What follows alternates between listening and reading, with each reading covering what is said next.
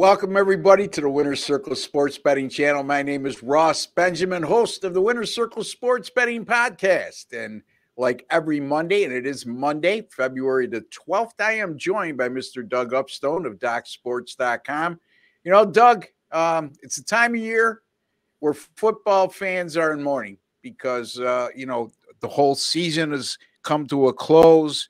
The build-up and the hype going into the Super Bowl, the excitement of watching the Super Bowl and all the entertainment that surrounds it.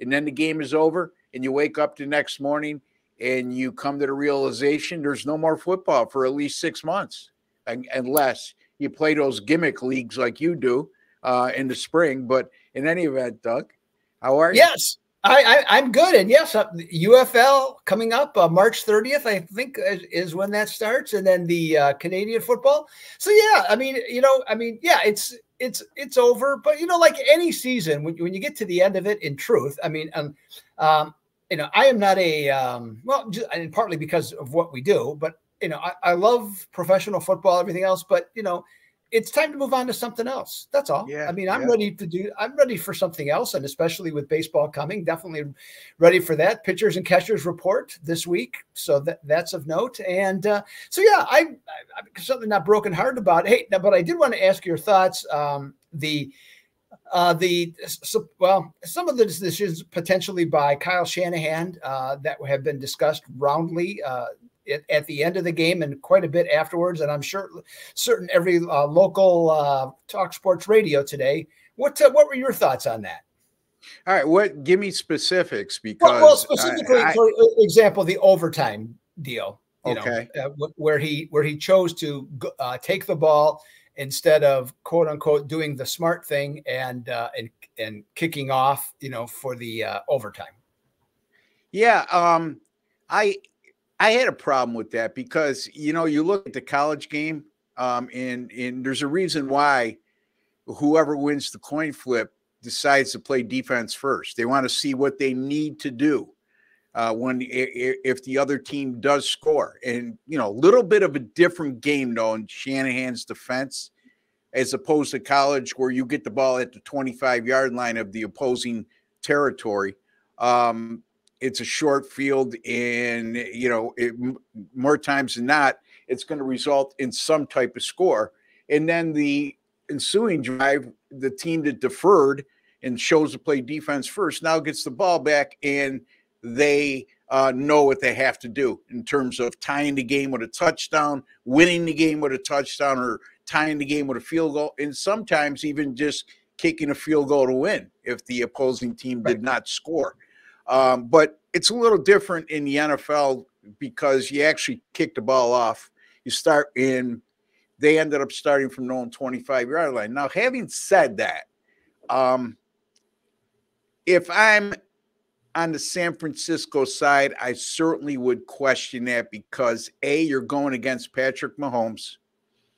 And I would want to know what I had to do first, because you drove the ball down to the 4-yard line of Kansas City or Kansas City on your opening drive.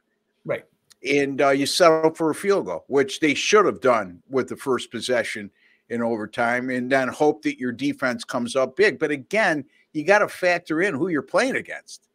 Now, with the same set of circumstances and being hypothetical, if indeed they deferred and they chose to kick off and Mahomes took them right down the field and scored a touchdown like they did. Well, now if you could replicate the drive you had on your opening drive and change that over to the second drive because you deferred, now you have to go for a touchdown from the 4-yard line instead of settle for a field goal. So, yeah, I didn't like that decision whatsoever. I liked it because I had Kansas City on both the point spread and the money line, so I was quite pleased that he chose to do that. But from a San Francisco standpoint and just from an objective standpoint, I think that was a huge mistake. Yeah, I guess there's two things I guess that struck me, and one of them had to do afterwards. I did not at the time necessarily disagree with the decision. And the reason that I didn't is because the defense was gassed. I mean, they were out. And I mean, it looked like it would be Atlanta and New England all over again. Okay. Almost the same set of circumstances were ready to go, other than the fact that the overtime rules had changed. And so, New England scored, got the ball right back. Okay. And went and won the Super Bowl. So from that standpoint, I didn't have a problem with it. Where it became more of a problem was to learn after the game that his reason for thinking was that it was based on analytics, and the analytics in the context of what you're going to do if the game continues and you get to a third possession. And it's like, why you would be worrying about a third possession in an overtime, I have no idea. Okay. I mean, that makes no sense to me. And then it was compounded by making it worse this morning to learn that there were starting players on the team, Jersic, and who was the other one? There was somebody else that they had no idea that those were the rules of overtime. They said it had never been brought up. And so I don't know. So I thought that was pretty unusual, to that standpoint. More than anything, though, Ross, in terms of the outcome of the game, to me, San Francisco had the lead 4 different times, and they couldn't hold it. And to me, that's the game. Simple as that. If you have the lead that often in a football game, especially, well, any football game, and you don't win, then that's on you. So that's my final take on the whole situation. San Francisco better? Yeah, probably not a lot, but a little bit better. But one team's got Patrick Mahomes and the other one doesn't. It's simple as that. And that seemed to be the difference in the game, although I thought Purdy played a solid game. I will say this too. I will say this too, Doug, and I don't know how much of this came up because I haven't listened to much in the media today because I've been so enthralled with my work this morning in basketball. But I would say that I thought that Shanahan, once again, and it was brought up last week, and Sean Higgs was a real stickler on this, that he just hoped he had San Francisco, but he just hoped that Shanahan didn't go into tank with his play calling like he had in a lot of big games in the past. And I didn't understand why McCaffrey was having some limited success in the first half and early in the second half. He wasn't breaking long runs, but he was consistently getting anywhere from 3 to 5 yards per carry. And I thought that they got away from the running game way too much. I mean, your identity is to run the ball. And I just thought they became a little bit pass happy, especially in the beginning of the second half where they went 3-out on 3 consecutive offensive possessions to start the half. But I mean, again, was that the tell factor of the game? No, the tell factor of the game is that Patrick Mahomes, when push comes to shove, and it's a big game, and it's a tight game. There's no other quarterback in football I'd rather have. Right. He's head and shoulders the best of the best right now. And I know I'm a big Josh Allen guy, but I often say that if I was to choose one other quarterback other than Josh Allen, I unequivocally would want Patrick Mahomes. And not only because I didn't have Josh Allen, because I think he's the best. He's head and shoulders the best, in my opinion, especially when it comes to big games. We saw a Kansas City team that really, Doug, was pretty limited offensively, in terms of skill position players and what they could do. Oh yeah, no question. I mean, of the teams that have been to the Super Bowl, this was far and away the weakest. But the genius of Andy Reid to figure out how to move the ball, how to do something with the ball was very important. And I just want to finish this off with Kyle Shanahan. I saw this last night, I think it was. So he's been a head coach and an offensive coordinator in 3 Super Bowls. And in those games in the second half, his team has been outscored 74-29. So if that doesn't tell you something right there, I don't know what else there is to say. So yeah, I mean, part of that is if you gave up 74 points in the second half and 3 Super Bowls, is your defense isn't doing the job. And I don't know how much that has to do with him, but the 29 points, less than 10 points in the second half, and then the disparity in those numbers, which I just touched upon, you gotta cast some blame on the defense. But again, like I said, I thought that he not gave up on the run, but I don't think he used his run game in what the team identifies itself with offensively as much as he should have in the second half, and he got away from it and became a little pass happy. But and they should have been up more in the first half too. I mean, realistically, exactly. I mean, it should have. I can't say that it can pinpoint to one thing, but by how the play was, it should have been 17-3 by how the game was going. And so if that's the case, that's a whole different dynamic, but it didn't happen. And Kansas City's the back-to-back champion. And Ross, I don't know if you heard, they're coming back to win 3 in a row. I don't know if you heard that or not last night. Yeah, the whole thing with Andy Reid coming back and Travis Kelce, there was whispers of him retiring. Right. And Andy Reid retiring, but, they're both coming back. And, then you had the incident on the sideline with Andy Reid and Travis Kelce, which I thought is overblown. That's just my opinion. I just thought that Andy Reid lost his balance and Kelce was just a little bit, he was a little bit over exuberant when he bum rushed him, for lack of a better phrase, and knocked him off his balance. But I mean, you got to realize too, folks, these are two guys who've been together for a long time. So it's not like it's some rookie running up to him and yelling at Skurs, some first-year player on Kansas City's roster. These guys been together for a long time. And I just think, I don't know about you, Doug, but I thought that whole incident there was just a little bit dramatized too much.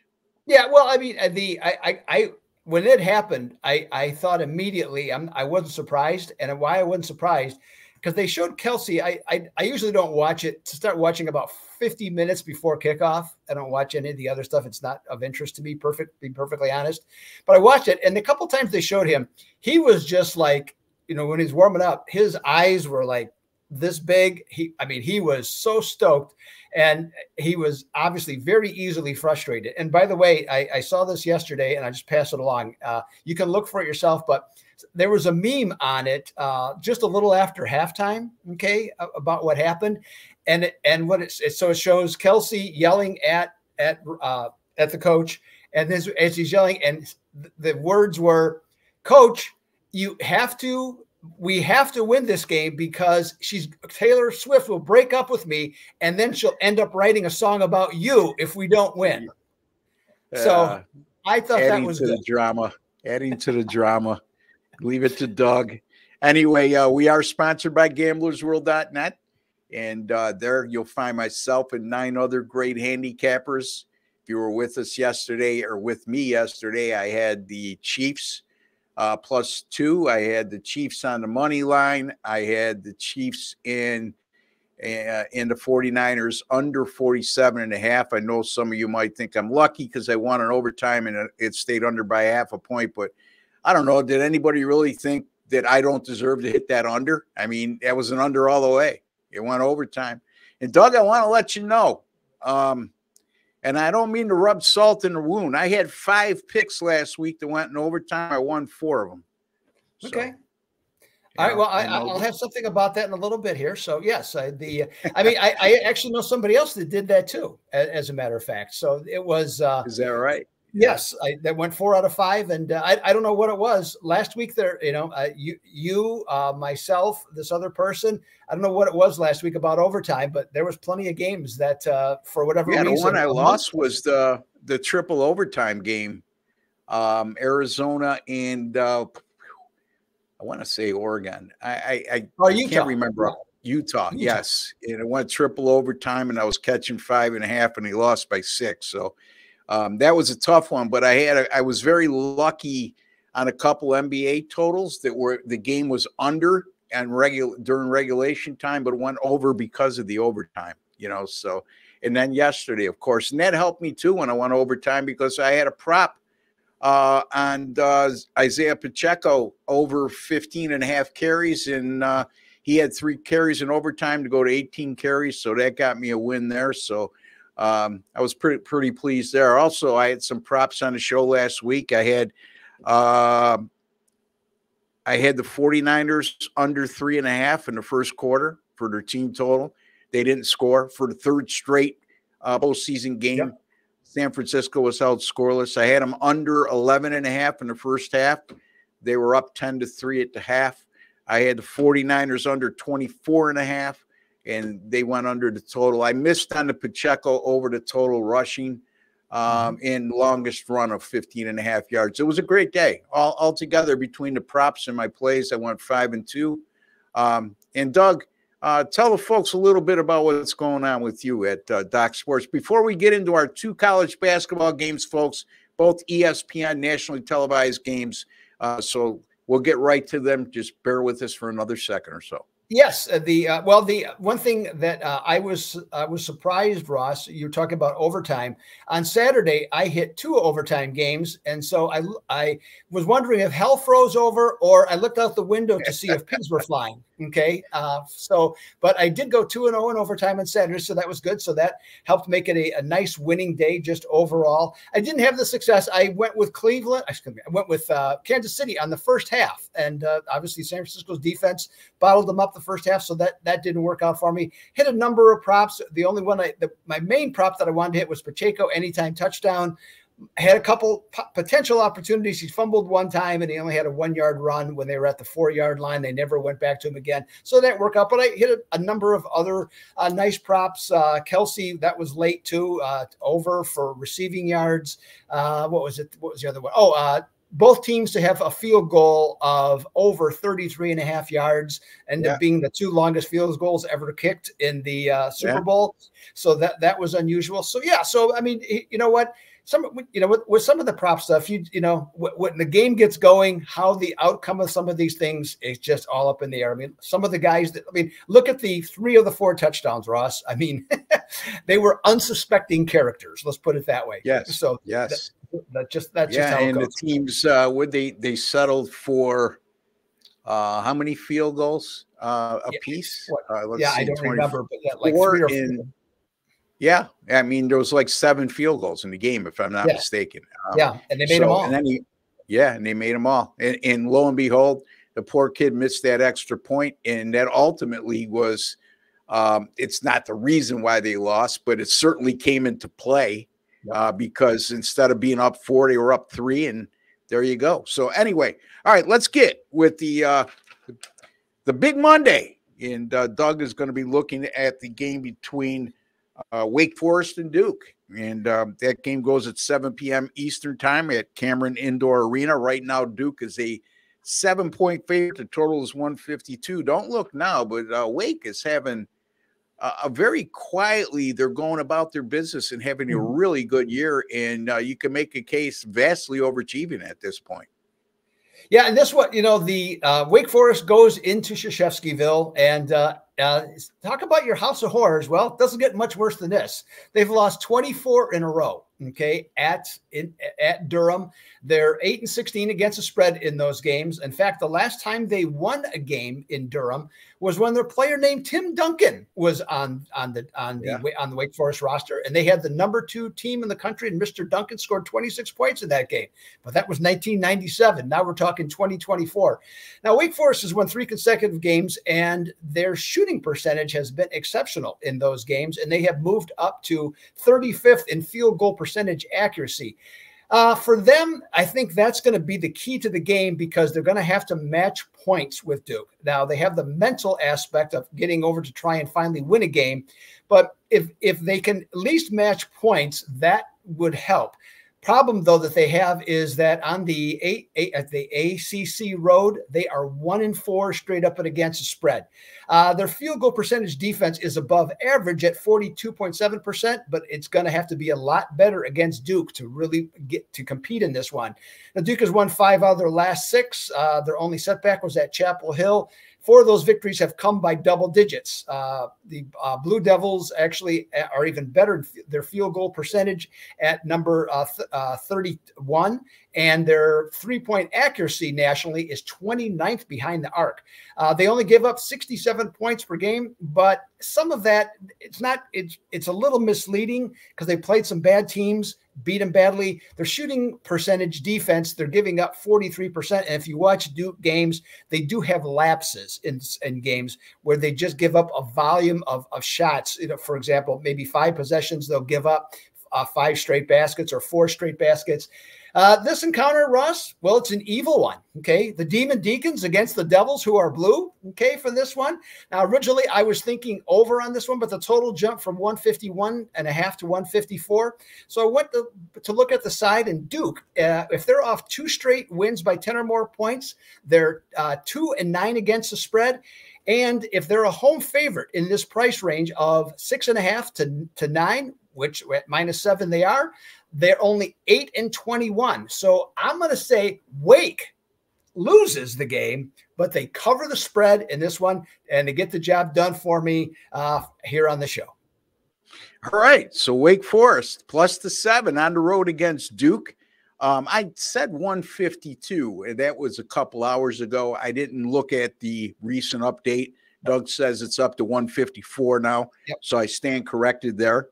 But you know, Duke's on a 3-game win streak. Doug mentioned how good they're shooting. Over that 3-game win streak, they're shooting 52.8%, averaging over 87 points per game. Not like they played real stiff competition during those 3, but still, shooting the ball against anybody that well and scoring that well in ACC play is something that's noteworthy. Now, Wake Forest has gone 0-4 straight up in ATS. In true road games when they're an underdog this year. However, those 4 losses only came by an average of 8.5 points per game. So it's a few of those losses were in the 3, 4, 4.5 point range, kind of, as far as underdogs go. And they're not getting blown out. In this particular instance, they're catching a big number of 7. And you know what? Duke just doesn't seem like they're as invincible as they've been in recent years when playing at home, Doug. I mean, they've already suffered 2 home losses, albeit Arizona is not a bad loss, but still they lost by 5 to Arizona. They got upset by Pitt by 4, and then they had 2 other close calls at home. Mm-hmm. They barely escaped in a controversial win over Clemson, 72-71. And then as a 17.5 point favorite, they only beat Georgia Tech by 5. So it's not like they've been invincible this year on the road. And don't get caught up with that 0-4 straight up in ATS as a road underdog in true road games for Wake Forest. Like I alluded to, they're not getting blown out, and they were small underdogs on average in all 4 of those games. So I agree with Doug. I think Wake is the play here, plus the 7. At Duke on Monday night. Now, I'm going to look at Kansas and Texas Tech, and let me get to that quickly here, and then we'll get Doug's retort. Texas Tech right now is a 3-point favorite. The total in this game is 144.5. That was it as of 2 hours ago. So, again, folks, we're recording around 1 p.m. Eastern time on Monday. Kansas, their last 3 true road games, all resulted in losses, losing to Kansas State, Iowa State, and West Virginia.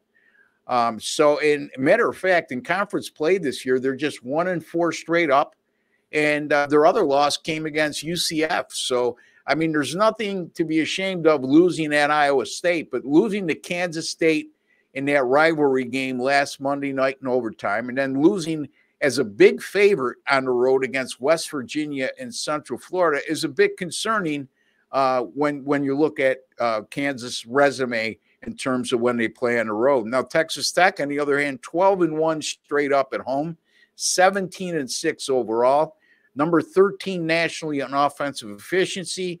And again, this is a Texas Tech team with their style of play that can really frustrate Kansas. And I think that will be the case tonight.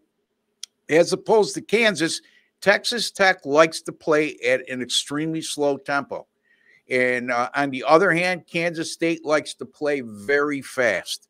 All right, so also Texas Tech, keep in mind, number 25 nationally in 3-point shooting at 37.5%. And then within ACC play, they're the top three-point shooting team in conference play at 40.1%. Kansas, by the way, is last in the Big 12 when it comes to three-point shooting at 29.2%. They're also not very good at defending the three. So something to keep in mind when it comes to those comparisons.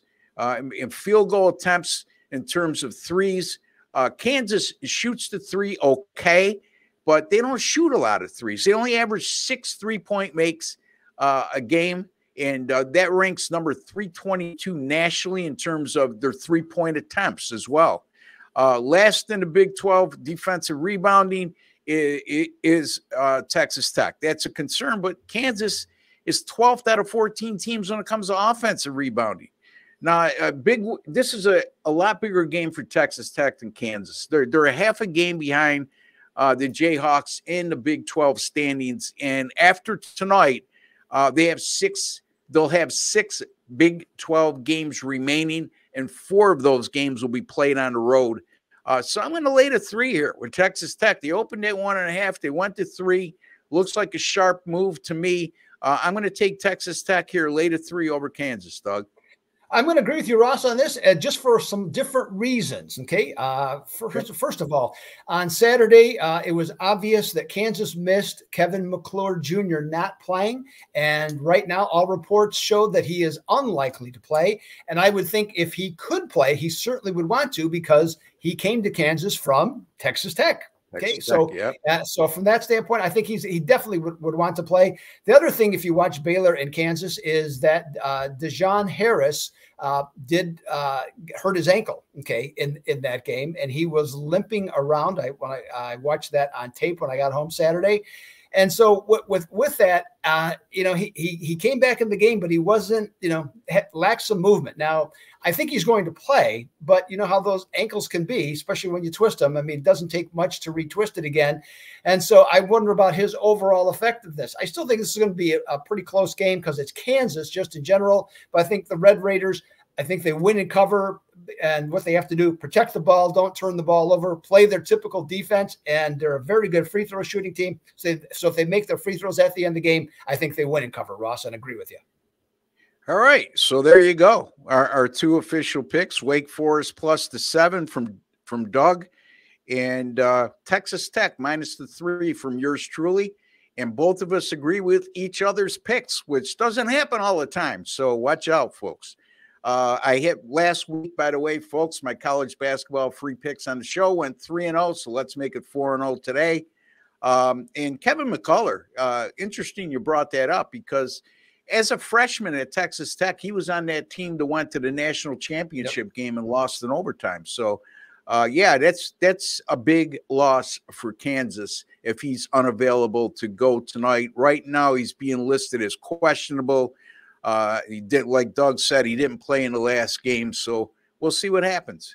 But in any event, there's our picks, folks. Doug, tell the folks a little bit about what's going on with you at DocSports.com and what you foresee in the upcoming week, or anything else you would like to share with the audience. Sure, and I'll make it snappy here. The NHL continues to do well. I hit another best bet over the weekend, so that takes me to 10-3 on best bets of late, and up 31 or on a 31-21 run in the NHL. So we got continue to have some good action there. Actually, on Monday, I got a must go 2-0 package that's available. So that's at the Doug Upstone page at Doc Sports right now.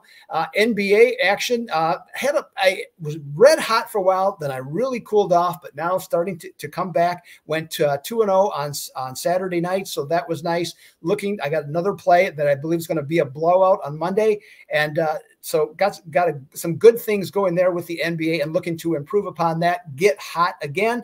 And props, I didn't, like I said, haven't done as well as I had liked, but if you go to early December, I'm still on props from the Super Bowl I'm referring to, I'm hitting 62% on props since late December. So that's basically 8 weeks in the area of the time frame. So I'm going to look to continue to do NBA props the rest of the regular season.